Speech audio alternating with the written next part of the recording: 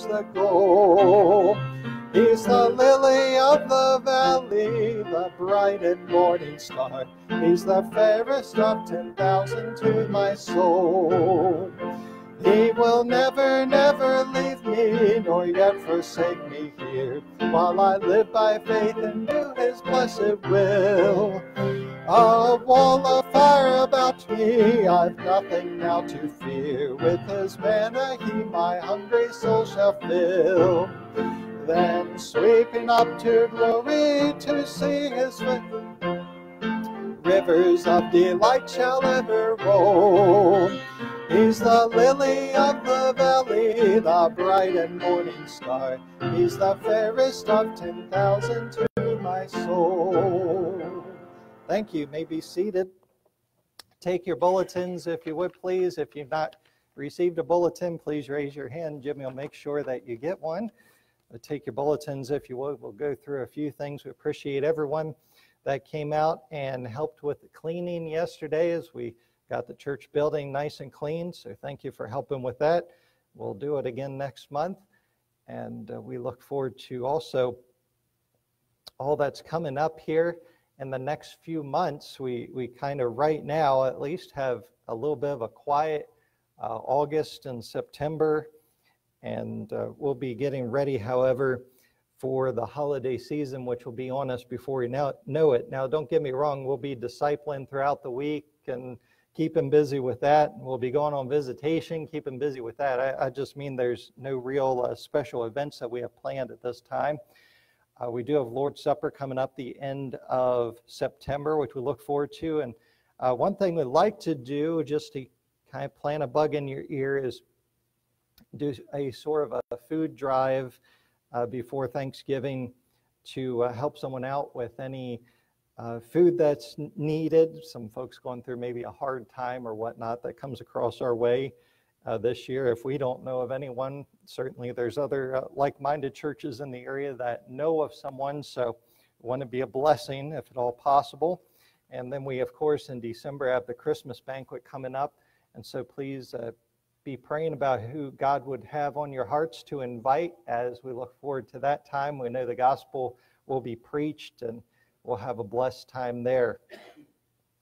This afternoon's lunch, the fellowship is breakfast for lunch. And so we hope you can stick around after the service as we'll be having our fellowship time. And then after that, we'll have our Sunday afternoon service. Still breakfast, right, dear? Okay, still breakfast. And we'll be looking this afternoon at knowing God, as we've been looking at for the past few weeks. And this time around, knowing God intimately, or looking at our spiritual maturity. And so that's an exciting topic to look at as we gauge where we are spiritually. And then Wednesday evening, 7 o'clock, we'll be studying the Apostle Peter again as we look at Peter backsliding. Will be, I believe, if I remember correctly, in the passage where Jesus is telling Peter that Satan desires to sift him as wheat. And so hope you'll be in your place 7 o'clock as we have prayer meeting. We'll look forward to that time. At this time, we'll ask our ushers to come forward, get ready to take the offering up. Please do pray for Daniel as he's back in Savannah at his duty assignment with the Army. So pray for him if you would. Pray for Sarah, not my Sarah, but Sarah Liston. She's under the weather this morning, so pray for her. And as much as I know, Teresa maybe too. Anyone else I'm not aware of that's not feeling well. But we do praise the Lord for all the good things that happened this week. We got the HVAC system squared away, so no more water leaking everywhere. And we got Johns and Romans ordered to restock what we have, so we praise the Lord for that. And visitation efforts yesterday, we just thank the Lord for that. And just numerous blessings God's done for us this week. We praise him for that. Let's pray over the offering then. Father, we thank you for your goodness to us and your help. We pray that you would bless the tithes and offerings as they're given, as it goes to your work for the furtherance of your gospel. We pray that we'd see many saved here through the efforts of this church family. We know that, Father, truly we are nothing. It's you that works in us. It's you that works with us. We pray that we would understand this and simply trust you, be filled with your Spirit, and humble ourselves before you, each other, and fulfill your great commission as you'd have us to. Father, we pray for these that are hurting today. We ask that you'd help Heather with her knee, that you give her grace. We pray you'd be with Daniel as he's down at his new assignment, Savannah, that you'd give him your grace, that he'd be able to find the church down there that you led us to find for him. Pray that it would be a blessing, those folks, to him. We ask that you'd help him in his work as he's assigned to his unit, and you know your will for him there. Just pray that you'd help him. We ask that you'd be with Teresa as she's not feeling well, with Sarah as she's not also, that you'd help them to get over the cold or the illness that they have. Father, thank you for being so good to us, for taking care of us. We pray that indeed you would fill us with your Spirit, help us to receive the word as it's given, and that you would help us to seek for you to speak to our hearts today so we can apply your word. We could be made more like your Son, the Lord Jesus. Thank you for all you do for us. We pray in Jesus' name. Amen.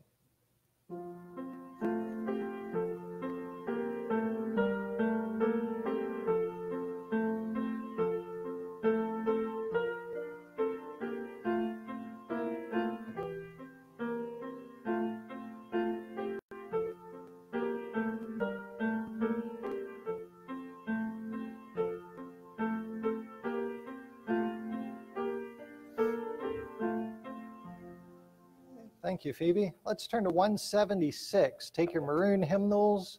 176, the old account was settled. Maybe one you've not sung for a long time or at all. We'll work our way through it. We'll sing 1, 2, and 4 of 176. The old account was settled.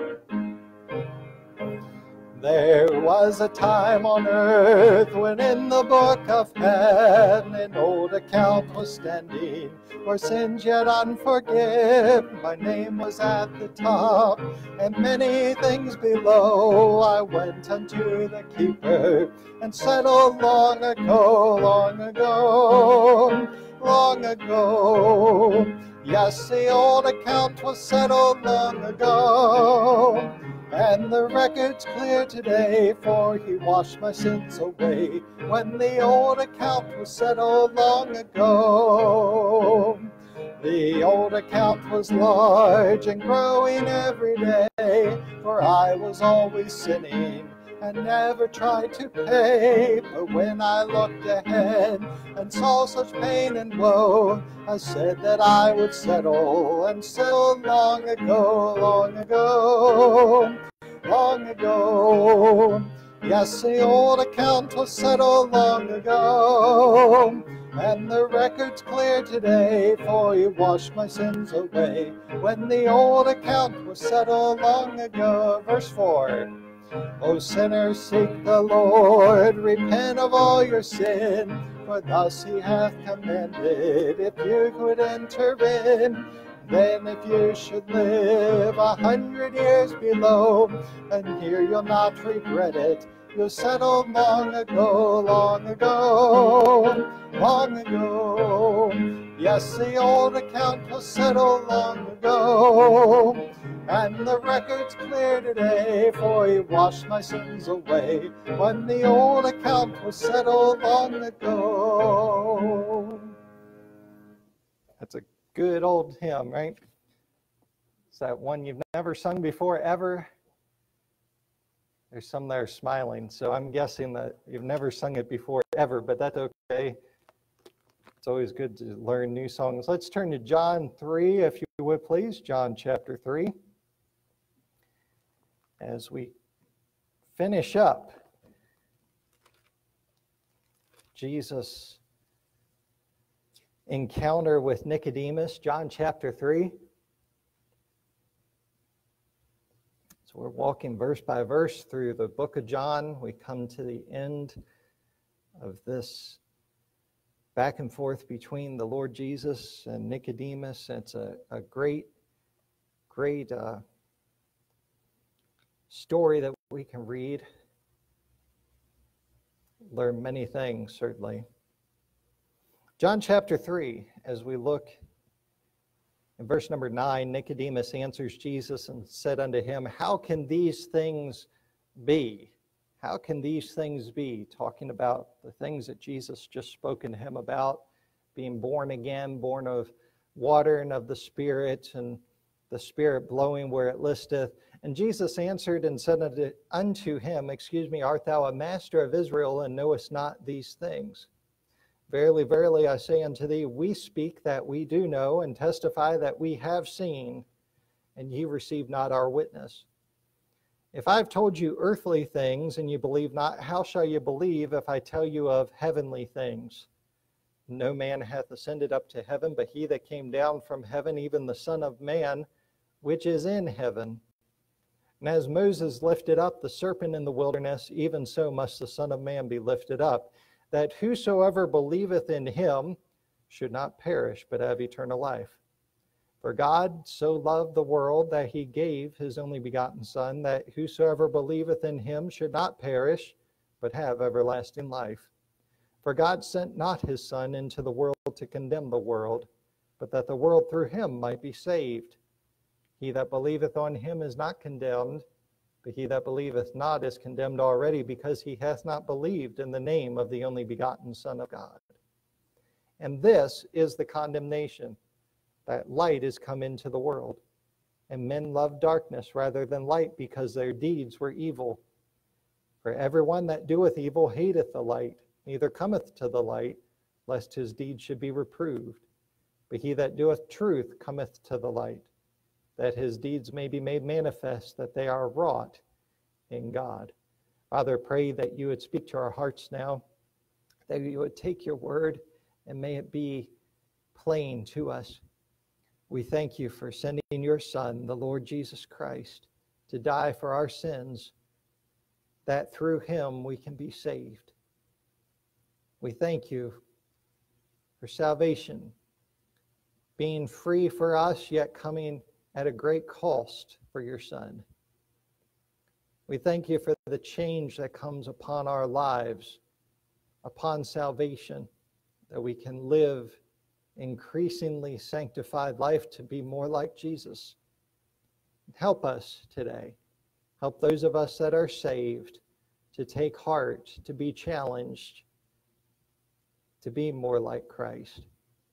And Father, if there be anyone who does not know for sure heaven's their home, they don't know for sure they're born again, that their sins are forgiven, may it be clear for their need for salvation. Father, we pray that you will work as only your Spirit can. We'll thank you for it. We yield ourselves to you. We pray this in Jesus' name. Amen. So as we conclude with the subject, how can these things be? How can these things be? We've been walking through this passage here, looking at the mystery of the spiritual birth. How can someone be born again? How can someone be born of water and of the Spirit? We understand talking about being born physically, being born spiritually. How can the Spirit move upon someone and birth someone into the family of God? As Jesus says, the wind bloweth where it listeth.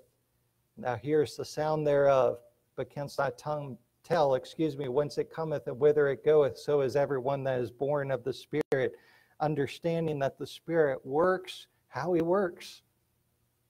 God only pulls the curtain back so far for us to understand what works behind the scenes and how he works. Other things he says, just trust me.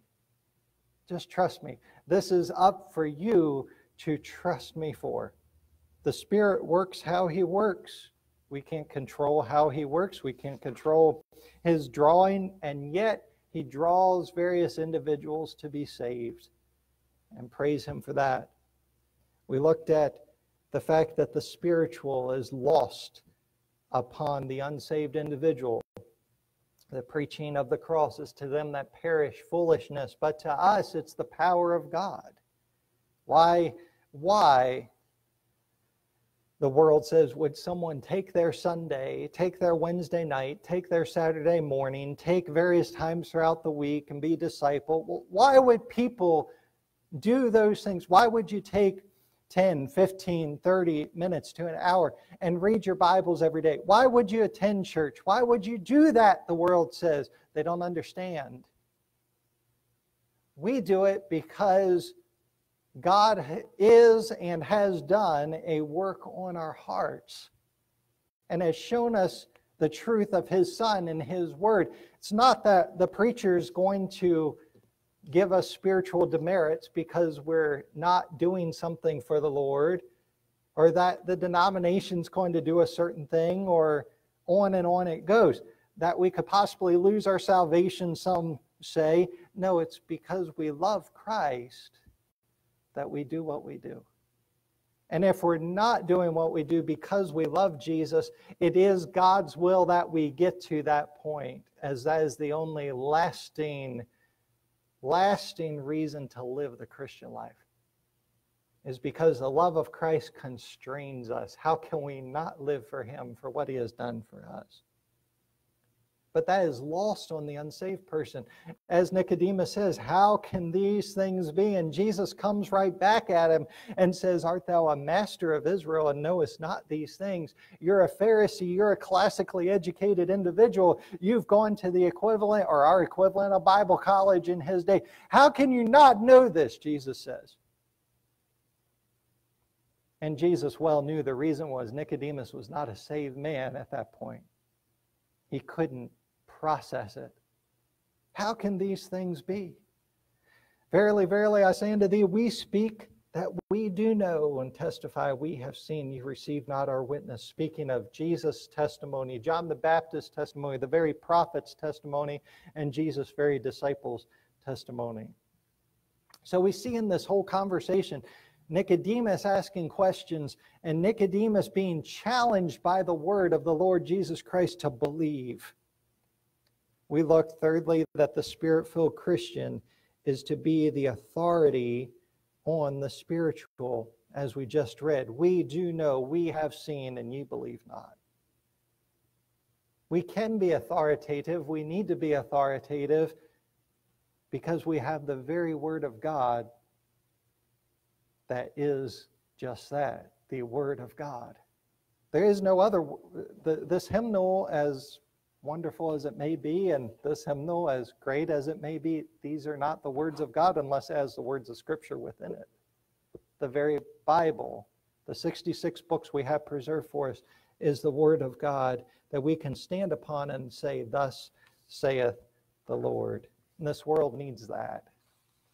There's people that go back and forth and say, well, I think so, I guess so, this is my opinion, this has been what I have contrived in my heart. No, the world needs, thus saith the Lord. This is what we say because God says so.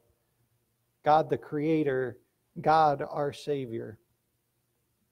So we considered the illustration of the spiritual birth, and then lastly, the necessity of the spiritual birth.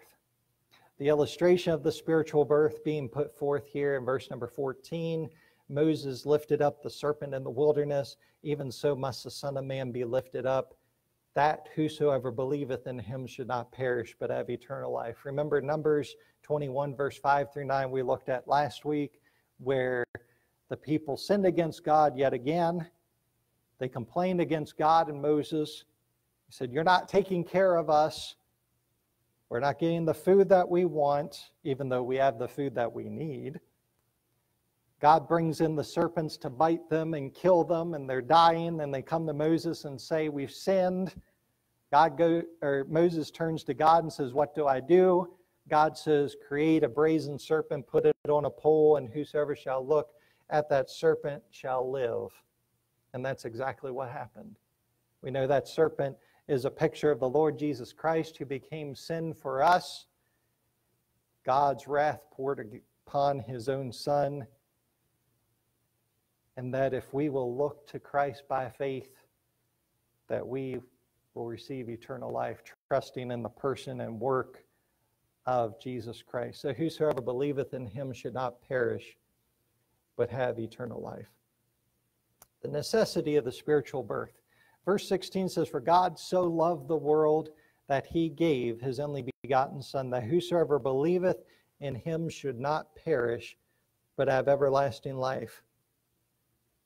We talked about the love of the Father in Sunday school, how there's not a parent alive that loves their children that wouldn't instantly, if a child says, "I repent, bring me back," that would not say, "Welcome back. I love you. I've been waiting for you to come home." And God, our Heavenly Father, does just that. He waits for us. He seeks us. We don't seek him. We have no capacity to seek him. The Bible says in Romans chapter 3, verse 10 through 23, that we in no wise seek after him. It's him that seeks after us. It's him that loves us. It's him that reveals to us our sinfulness. Him that reveals to us our Savior, and him that declares to us, "Believe on the Lord Jesus Christ, and thou shalt be saved." And so it is with John 3:16. He loved us, so he gave Jesus, so that if we will believe on him, we'll not perish in our sins, but have everlasting life. For God sent not his Son into the world to condemn the world, but that that the world through him might be saved. God sent not his Son into the world to condemn the world, but that the world through him might be saved. He that believeth on him is not condemned, but he that believeth not is condemned already, because he hath not believed in the name of the only begotten Son of God. It's quite clear. Jesus is telling Nicodemus here, it's all about me. Anyone else, that would be an ego trip, wouldn't it? Anyone else, that would be prideful. But to Nicodemus here, it's a necessity if he's going to be saved. To come from the mouth of Christ, we know it's not ego and pride, it's truth. Jesus says to Nicodemus, it's all about believing on the Son. Why are we here today? To feel better about ourselves, to hear a self-help sort of a sermon, or to talk about our problems and work through them as the world does. No, we're here because of the Son. We're here because of Jesus. We're here to glorify him. We're here because of what he's done for us, and for God to speak to us so that we can be more like him. That is why we have church. That is why we do what we do. To please not the world and to appeal to the world, but to please Christ. The Bible says that the world didn't need Christ to condemn them. They already had their own condemnation, and that condemnation is called the law. We looked at three things, actually: the spirit, the conscience, and the very law that's given. Even if folks don't have the Word of God and they don't have the 10 Commandments, if we went out and broke those commandments, we went out and killed somebody or told a lie or stole something, we would still feel conviction because of our conscience. We would still know that that is wrong. We don't need Jesus to come to earth to condemn us, and that's not why he came. We're already condemned. We already know we're sinners. We already have the written law that tells us we're sinners, that says if you follow all several hundred laws that you can be saved, and we know we've already broken them, and thus we can never be saved. And we have our conscience within us that tells us that we're sinners. So we need no one to tell us that we're sinners, which is what the passage is stating. We know ourselves. We need someone to tell us how to be saved. We need someone to help us. And thus we give the gospel in such a way where we show that we are sinners, and then we reveal Christ as the Savior. For the person that is in a burning building, unless they know the burning building is burning, they won't want to be saved. Unless the person on the sinking ship knows the ship is sinking, they won't want to be saved. They won't desire, just like that young man in the parable of the lost son. He's out there spending his wealth, living a life of pleasure. It wasn't until he fell into sin so far that he ended up wasting his living in the very mud pit of the pigs. That was when he came to himself, wasn't it? When he realized he was in trouble. So we see the necessity of the spiritual birth. Verse 19 says, this is the condemnation, that light is come into the world, and men love darkness rather than light, because their deeds were evil.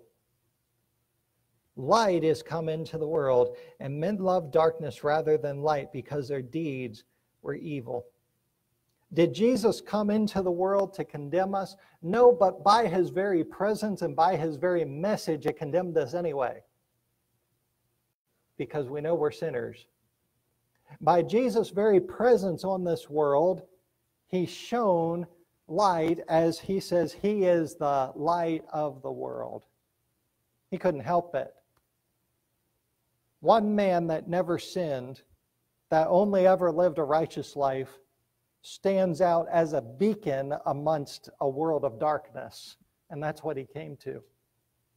Man that never said a wrong thing, that never did a wrong thing, that never saw a wrong thing or heard a wrong thing. That was our Christ, the sinless one, tempted in all points like as we are, yet without sin. The Pharisees hated him because he only ever spoke truth. He didn't try to conform to the Roman way or to the Jewish way. He stood for God's way, right? And thus they hated him. The people that hated him because he just shone light, and many of them rejected light. But there were those that accepted too, weren't there? Look at Romans chapter 7, verse number 7. We'll reiterate just a few things that we mentioned. It's not the darkness that condemns us, it's the light. Without Jesus, without the law, without our conscience, we're just happy to romp around in sin, aren't we? It's when the light starts to shine that we start to see who we really are. And imagine if you were in a room, a very dark room, you step into that room, and unbeknownst to you, that room's filled with the worst thing you can imagine, spiders or snakes or what have you. Well, as long as that room is dark and quiet, you don't know the danger. But when you turn the light on, then you see the danger. That's what we're talking about here. Romans chapter 7, verse 7, the Apostle Paul is speaking. He says, what shall we say then? Is the law sin? God forbid. Nay, I had not known sin but by the law. For I had not known lust, except the law had said, thou shalt not covet. How do we know what's right and wrong? The law tells us. But sin, it says, taking occasion by the commandment, wrought in me all manner of concupiscence, for without the law sin was dead. For I was alive without the law once, but when the commandment came, sin revived, and I died. And the commandment which was ordained to life I found to be unto death. Because the law says you follow me and you can go to heaven, basically. You follow me and God's okay with you. When we find out we're sinners, when the light shines on us, it condemns us, death rises, and that's all the law brings. It was our schoolmaster, Galatians says, bringing us simply to death. But we need the light to see that sin, and we need the light to see the Savior. We see that men are condemned by the presence of light, and then secondly, they often reject light because they love sin. You know, our hearts are not good. We like to say that about one another, but the truth of the matter is we ought to be like the Apostle Paul, who says, O wretched man that I am, who shall deliver me from this body of death? Go around and saying with the Apostle Paul that we're just the chiefest of sinners, right? We're born into sin. Our hearts are desperately wicked, and so we grow to love sin. We even become desensitized to sin. Romans chapter 1 talks about the heart that some human beings on earth have been given. Again, you wonder, why is the world the way it is? It's because, by and large, people have been desensitized to sin. The devil's very good at that. It takes a lot of work to live a life that pleases the Lord because of the way of the world. The Bible says in Romans chapter 1, verse 28, it talks about the consciences and creation being given in previous verses. And he says in verse number 28, even as they did not like to retain God in their knowledge, God gave them over to a reprobate mind. They've seared their conscience so much that sin no longer bothers them. A reprobate mind, a mind that is not normal, a mind that is not pleasing to God, a mind that the conscience can no longer convict. That's a sad state to get in, isn't it? A reprobate mind. Now look at what it says. To do those things which are not convenient, being filled with all unrighteousness, everything that's against the Scriptures, fornication and wickedness, covetousness, maliciousness, full of envy and murder and debate, deceit, malignity, whisperers, backbiters, haters of God, despiteful, proud, boasters, inventors of evil things, disobedient to parents, without understanding, covenant breakers, without natural affection, implacable, unmerciful, who knowing the judgment of God, that they which commit such things are worthy of death, not only do the same, but have pleasure in them that do them. As believers, we need to guard our lives against such things, because we can sear our conscience too, over and over and over again. I mean, look at the things that's listed here. There's the things that we say, oh, well, I would never do that. And how can other people do these things? It's because they have desensitized themselves to these things. I mean, look down, talking about murders. How can someone become a serial killer and someone go and just kill someone over and over and over and over again? Because maybe they've killed someone the first time, or maybe even, and this does happen. I'm not saying that all of these video games are wrong, but when you get on a video game and you kill someone virtually over and over and over and over again, and you have the gore and all the various things, just these nasty things, your conscience inevitably gets desensitized to that. Or you watch it on TV or in movies over and over and over and over and over again. That's why as parents or adults, we have to watch ourselves, and we have to watch it for our children as to what, if any, degree they're going to be exposed to that. They're going to be exposed to it in the world eventually anyway, but that's not an excuse to expose them to the very just most reprobate violence that's out there. People say, how can people do this? By in part, that's one way. You have whisperers and backbiters, people that go around talking about other people. Well, that didn't just start. Some people, that becomes their life because they've seared their conscience so much that they have no problem stabbing people in the back over and over and over and over again. I'm not talking about physically, but talking about people, hurting them, right? Disobedient to parents. That's why children need corrected, because it's in our hearts to be disobedient.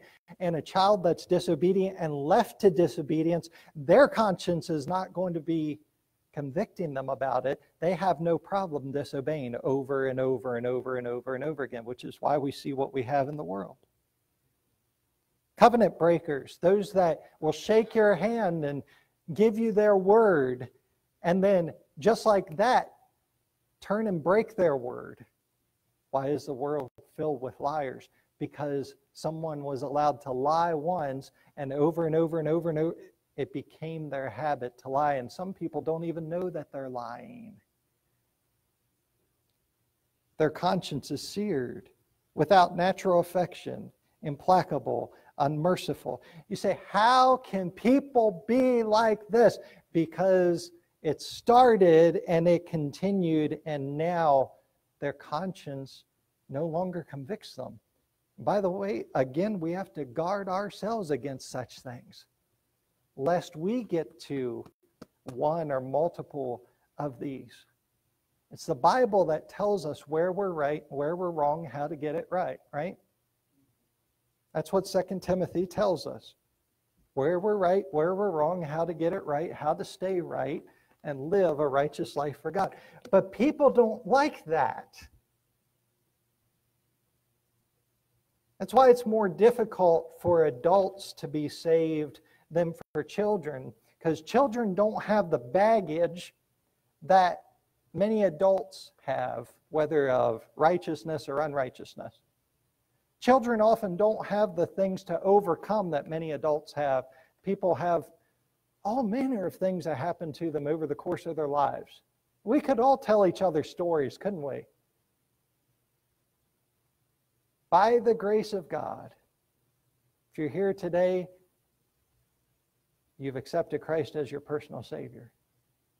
By the grace of God, He has saved us. He showed us that we're sinners. We, by His grace, have accepted that we're sinners. And by the way, we have to understand that we'll be fighting against that sin nature till we get to heaven. We have to come to hate the sin nature. Come to hate that old man. That pride that says that we know better than God. Because there's times that we hate the light too, isn't it? There's times that people try to help us and reprove us and say, I'm concerned about you, I love you, this is what the Bible says and this is what I see. We like to say, well, who are you to tell me anything? That's why it must be the Word. We have to be humble. We have that old flesh. Men are condemned by the presence of light. They often reject it because of love of sin, but some embrace it. Verse 20 says, for everyone that doeth evil hateth the light, neither cometh to the light, lest his deeds should be reproved. But he that doeth truth cometh to the light, that his deeds may be made manifest, or revealed, that they are wrought in God. The light adds two things to our lives, actually three, that we see here. It adds authority to our lives. Authority. We live in a country, we live in a society. Just go on social media, watch the news. Our society hates authority. Hates authority. Oh, we put on a good show, and we say, well, we support the police and we support the military and whatnot. I'm talking about those walking in their flesh in the world now. As believers, we're supposed to love authority because it gives structure to our lives and it gives us accountability. We're supposed to love the authority of the Word of God. We're supposed to love the authority of our Savior. We're supposed to love and submit ourselves to the God-given authorities to our lives. Our flesh still hates it, doesn't it? I was a teenager too once, and I hated obeying my parents. Our flesh still hates it. We don't want to submit to the supervisors at work, do we? Our flesh still hates it. We don't like it when the president or when Congress or the Senate or the mayor or whoever that's over us as far as governmental things, we don't always like what they do or what they say, but they're still the authority that God has given, right? We don't always like it. That's when we have a choice to submit to it or to rebel against it. We live in a society that encourages rebellion. It gives people the day off so they can go out and protest various things. That's our society. We even have churches that say, well, if they start to infringe on your rights, you don't submit, you rebel, rebel, rebel, rebel. That's just the flesh. Our flesh says, I want one person in authority over me, and that's me, doesn't it? That's our flesh. But as believers, we've accepted, believe on the Lord Jesus Christ and thou shalt be saved. The minute that we believe what this says, really about anything, but especially about salvation, that we are not good enough to go to heaven, that there's no religion that can take us to heaven, have our sins wiped away, that there's no religious rite that we can perform to wash our sins away, that it's all Jesus. The moment that we accept what this book says, we have submitted ourselves to the authority of Christ, and it's not meant to stop there for the Christian walk. It's meant to continue increasingly, as Romans 12 says, to surrender, to submit, to not be conformed to this world, but to be transformed, the renewing of our minds, right? As Romans chapter 8 says that it's God's will, He's working all things together for good to them that love God, to them who are the called according to His purpose. But verse 29 says that it is His will, that it is our destiny to be conformed to the image of Christ. That means He's our authority. He's the one we surrender to. I mean, you look at Peter, you may say, well, I can't follow Jesus like I should. None of us can. I can't surrender to him like I ought to. None of us can. Not in our flesh. We need God's help for that. Look at Peter. Peter said, thou art the Christ, the Son of the living God. He got saved. He professed Christ, and then not a year or two later, he denies the very Christ he professed. He gets full of himself. He leaves the ministry. He made mistakes just like we will, and we do. But Christ reached out to him and said, Peter, lovest thou me? Lovest thou me? Do you love me, Peter? And Peter, for the first 2 times, says, I can't love you like you want me to love you. Here's how I can love you. And Jesus said, Peter, do you love me like a brother? And Peter says, that's how I can love you, like a brother. In John 21. God knows where we are. He knows where we are spiritually. He knows where we are as far as our immaturity and maturity. He knows how far we have to grow. He knows the baggage that we bring with us into salvation. He knows it all. And yet He still loves us and wants to use us. The key to the Christian walk is simply walking day by day and growing day by day, letting Jesus be the authority day by day. And when we don't let Him be the authority, say, I'm sorry, I overstepped my bounds. Help me to do better, as 1 John 1:9 says. It requires us to be humble before the Lord. The light adds authority. It also adds accountability. Again, our society doesn't like that, does it? Accountability. Just look at history of our country. It's rejected accountability. And accountability is an obligation or willingness to accept responsibility or account for one's actions. We don't like that. Not in our flesh. We like being accountable to us. Not accountable for anything. That's not natural. That's not how we were designed. We're the creation, accountable naturally to the Creator. Look in Isaiah 30 in verse number 9 through 11. Isaiah 30, verse number 9 through 11.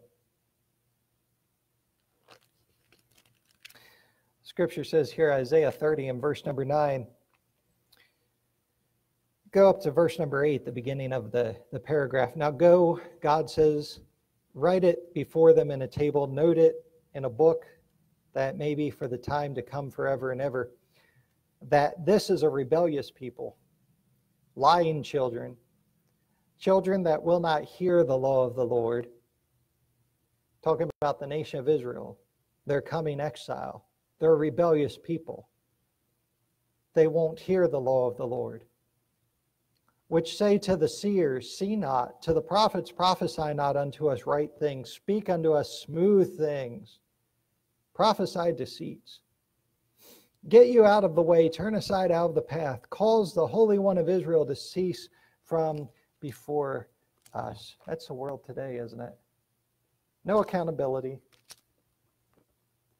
2 Timothy 4, Paul charges Timothy to preach the word, be instant in season, out of season, because the day will come where people will have itching ears, right? It's the same thing that's here.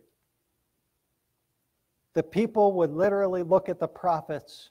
The kings would look at the prophets. You have records of it in the prophets themselves. And they would say, give me a good message today. Give me something I want to hear, Jeremiah, Isaiah. Don't give me what God has. Give me what I want to hear. And so is society today. Make me feel good. God's not about making us feel good. He's about making us more like Jesus. And sometimes we need to feel bad so that we can get right and be more like Jesus and be stronger in the faith. Rebellious people, lying children. People that say, prophesy not unto us right things, speak unto us smooth things, prophesy deceits, get you out of the way. Turn aside out of the path, cause the Holy One of Israel to cease from before us. We don't care about God. Get rid of God. We don't want God in our country, in our communities. That's what we have today. That's what we want in our flesh. I don't want to be accountable to anyone. I don't want to report to anyone when all is said and done. I don't want the home structure that God puts forth. I don't want the work structure God puts forth. I don't want the church structure God puts forth. I don't want the governmental structure that God puts forth. I can't trust God to be in control of anything. I can't trust that God will make it all right in the end. I have to do something now, is what the world says. That's not faith or anything close to faith. It's flesh. The light adds that accountability. And does not change the fact that we'll all give an account to God one day. Romans chapter 14, verse 10 through 12 says so. We're all going to bow the knee to Christ. Saved, unsaved, child of God, child of the devil, atheist, believer in God, everyone's going to bow the knee and profess that Jesus Christ is Lord. That is written in stone. It will happen and we will be there. The Bible says, Romans 14 verse 10, but why dost thou judge thy brother? Why dost thou set at naught thy brother? For we shall all stand before the judgment seat of Christ. As is written, as I live, saith the Lord, every knee shall bow to me, and every tongue shall confess to God. So then every one of us shall give account of himself to God. There is coming a day of account, and we will give it. For the saved, the Bible says that it will be given an account, basically, to sum it up, of what we did with our salvation. Did we grow in Christ? Did we seek to complete or work the great commission that he's given us? Saw a good quote on social media this morning. One preacher said to pastors, he said, Pastor, are you in it for the power? Are you in it for the fame? Are you in it for the money? He said, are you in it to give the gospel? Hopefully win the lost to Christ and help the saved to grow in Christ. So if you're in it for the money, the power, the fame, get out of the ministry now. And he's right, because that's not what it's about. It's about the Great Commission. It's about doing the work God's given us to do, helping the unsaved to hear the gospel, and by God's grace, they'll be saved, because we can't save anyone, and the saved to grow in Christ through discipleship and the preaching of God's word and application of such things to our lives. That's what it's all about. Our flesh doesn't like it, but we will answer for it one day. And saying such things, we come to the last. The light adds accountability, adds authority, but also brings us to a choice. And here at the very end of this conversation, you have a choice given to Nicodemus. Everyone that doeth evil hateth the light, neither cometh to the light, lest his deeds should be reproved. But he that doeth truth cometh to the light, that his deeds may be manifest, that they are wrought in God. Jesus says to Nicodemus, which one are you? He says, are you one that hates the light? He says, I've given you the truth. Some of it you've understood and some of it you haven't. But I've given you the truth. I've given you light. Do you hate the light like your fellow Pharisees? Do you hate the light like the Sadducees and the Herodians? Do you hate the light? Are you going to come to the light because you seek to do truth? Interesting phrase, doeth truth. Just means to do good out of an honest heart. Bear good fruit. As we've said, everyone that seeks light, everyone that seeks truth, that God's drawing them and they respond to it and they say, yes, Lord, give me more truth. Yes, Lord, give me more truth. Yes, Lord.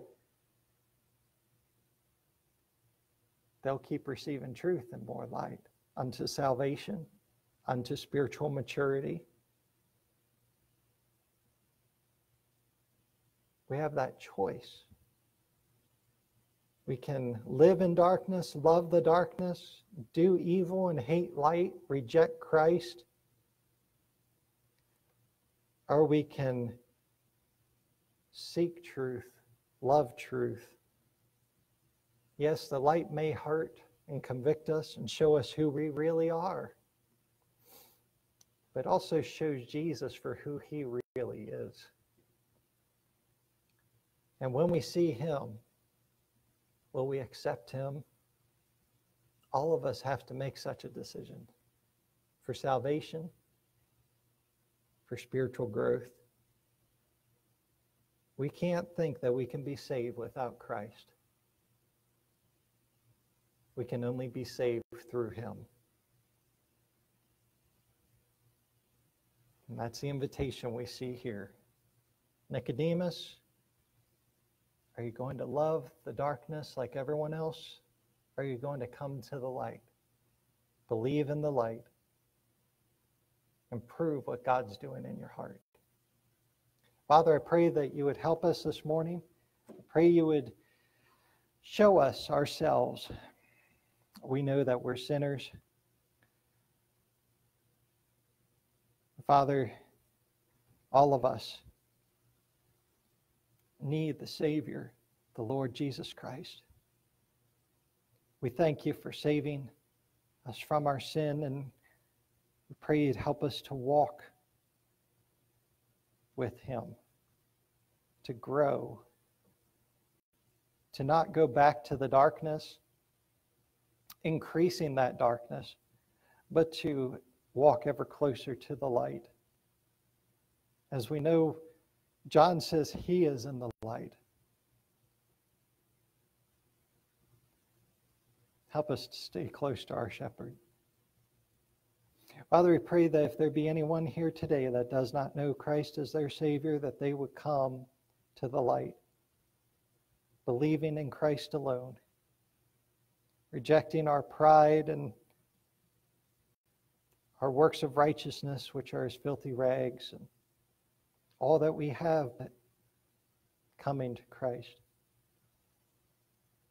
We pray you work in this invitation time, that you would bless whatever you're speaking to our hearts about, that we would do business with you, not fearing how or what may come, but trusting that your word is good, your promises are true, and that you help every child that walks with you by faith.